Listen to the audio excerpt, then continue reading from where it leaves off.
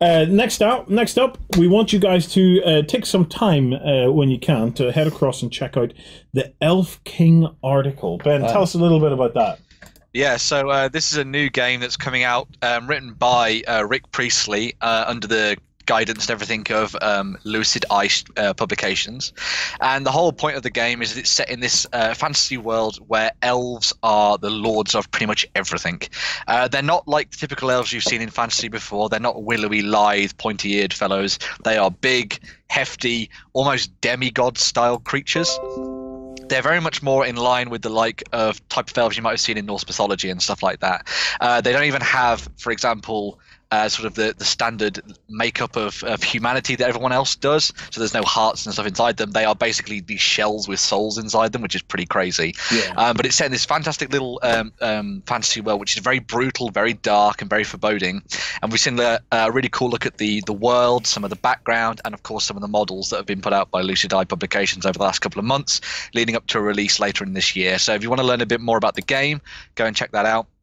They talk about a little bit about what's coming soon as well. Yeah. So if you like the idea of all the kind of Norse stuff in the future, they've got the idea of trolls coming. Ooh. They've got humans and barbarians and all sorts of different things thrown into the mix as well. But the key fight in all of this is between the different elf houses. So you'll be playing as an elven thane and his companions going to war against each other in sort of an inter-family struggle between everybody. So it's going to be very interesting to see how this plays out on the tabletop. So. The minis are lovely looking, aren't they? They are very nice indeed. Have we had any word on what scale these minis are? So they're standard 28mm heroic. So think about maybe 28mm within 32mm. Yeah. So yeah, they're absolutely beautiful. Absolutely. Yeah, it's a very different take on the elven race. I'll give it that. You see, that's the thing that's so fascinating about this. They've gone back to sort of older Celtic and Norse opinions on what elves look like and taken that as their inspiration. But for me as well, one of the interesting things here is that it has almost that Tolkien-esque feel to it as well.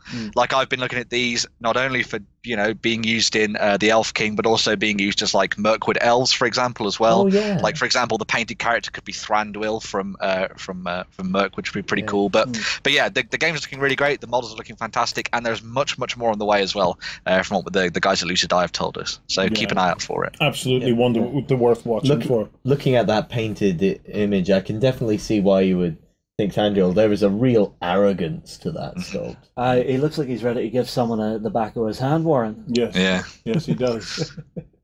Very nice. Beautifully done. Beautifully done.